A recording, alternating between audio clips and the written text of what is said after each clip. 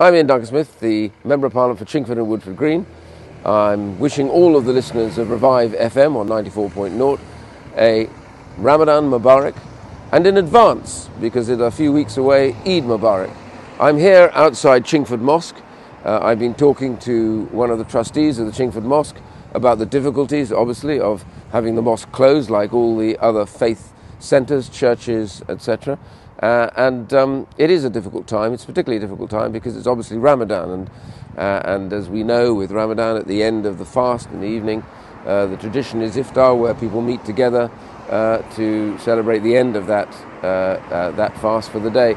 So it's a difficult time, but we recognise that everybody is working together to try and make sure that we get control over this coronavirus, COVID-19 outbreak, which is devastating and killing people that we know and love, sadly, and putting pressure on the NHS. So the message still remains, as you can see, and it's been taken by this mosque and by mosques all over the country, which is stay at home where you can, certainly keep social distancing if you're out, and make sure that you protect the NHS by doing that, and at the end of the day, we save lives. Thank you very much indeed. Revive FM 94.0 on the radio, on your mobile, and online.